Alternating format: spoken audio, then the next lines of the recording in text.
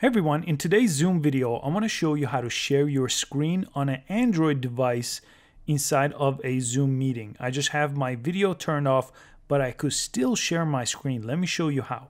All you have to do is on the bottom of your screen, press share right there, and that will give you a bunch of options of sharing different things like photos and documents. But there's an option for sharing your screen right towards the bottom. Press that, and it's gonna give you this notice. This does this every time on Android that you want to share your screen, to let you know that you may be giving away sensitive information. So make sure everything that you're showing is okay, and press start now. And you'll have to give it one more permission here. So I'll slide this on over here. And just like that, I'm sharing my screen. Everything that I'm doing on my phone is showing up over in the Zoom meeting.